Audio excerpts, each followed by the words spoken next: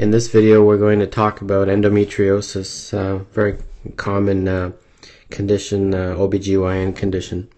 Well, what is endometriosis? By definition, it's basically a non-cancerous disorder in which the tissue that normally exists in the endometrium, which is the lining of the uterus, this tissue is found in ectopic places.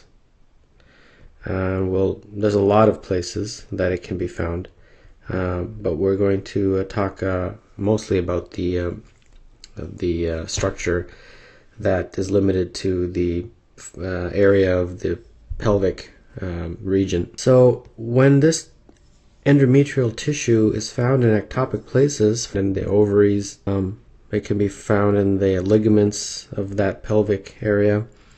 It can be found in the posterior cul-de-sac. There's a long list of places, and I think it's good to get a visual picture of what exactly is happening before we get into this whole talk.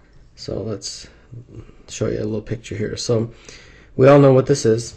This is a nice diagram of the female reproductive organs. The area I want you to look at here, this area right here, is the endometrium. And it's the inside of the uterus, and there's tissue here. And when it's currently, this green area is the normal location. Now look at this right here, endometriosis. What's happened is this tissue that I've colored in green has found its way into ectopic areas where it's not supposed to be. In this diagram, they've really just shown a few areas. They've shown the ovary, and they've shown the outside of the fallopian tubes right here. Actually, that one's on the outside. This one looks like it's on the inside. So this diagram illustrates what exactly is happening. Now, keep in mind that endometriosis, these implants or these ectopic tissues that are, I'm circling, they can be found in a lot of places. And there's a nice ligament there. This is a ligament. It's not just these places, but that's the fundamental aspect of endometriosis, that this endometrial tissue has somehow found its way in ectopic areas, and that causes problems. So let's go back and continue. So how does this happen? What is the etiology? Well, there's two theories. Okay, the first theory of why this is happening is a theory that involves retrograde menstruation.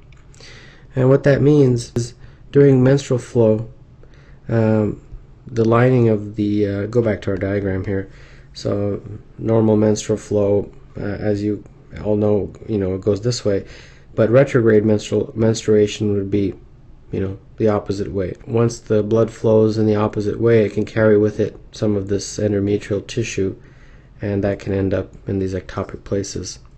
So retrograde menstruation, that's one theory, one accepted hypothesis, not just theory. The other accepted hypothesis is something called metaplasia, and most of you remember it. Metaplasia just talking about when a cell goes from one type to another. So in our example, we're talking about a type of epithelium called coelomic epithelium.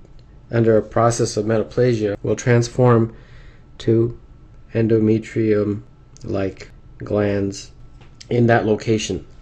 So that's two accepted hypotheses of why this happens.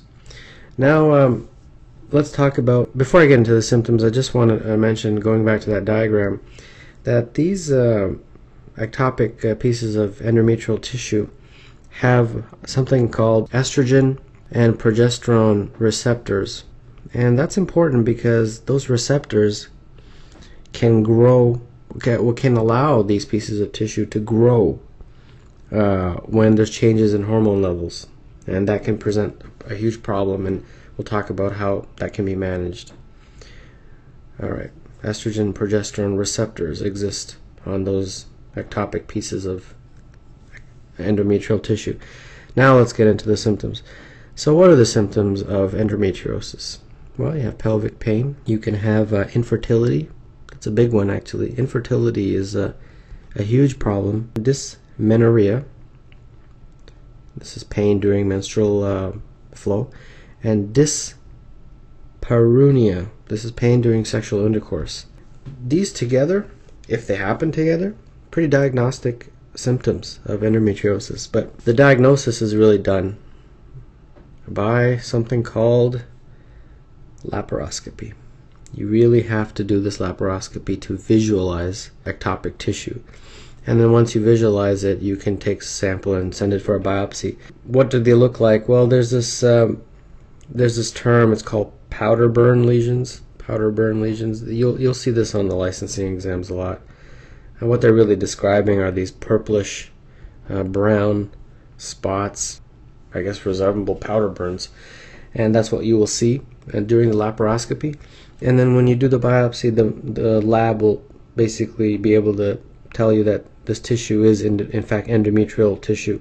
And then finally, let's get into the treatment. Well, the treatment of endometriosis, there's certain stages, I guess, in terms of severity of treatment. The first is, you just manage it with NSAIDs, like naproxen or Aleve or ibuprofen, just for mild discomfort. But really what the main treatment of the actual endometriosis medically is something called a GnRH agonist. Okay? And if you remember from your pharmacology days, the medication that we were talking about is Leuprolide. In North America, there's a brand name called Lupron. And what does this drug do? It actually suppresses estrogen production. And if you remember earlier, I talked that estrogen and progesterone actually make these pieces of endometrial tissue grow in the ectopic areas, and that can make the problem worse. Well, this actually suppresses the estrogen, so it prevents the ectopic tissue from growing. Now, the next part of the treatment really is you need to excise or remove those lesions. Excise or remove those lesions. And this can be done in a variety of ways. It can be done with a laser, or you can just excise them. And this third option here is done if you want to preserve fertility. Preserve fertility. Meaning the woman still wants to have children. But if the woman is done, she's completed her childbearing, then what's the option? Well, I'm sure you can figure it out. Hysterectomy. Just take it all out. Because she's done with having children and she doesn't need to have those pelvic organs anymore. So this is a quick summary of endometriosis.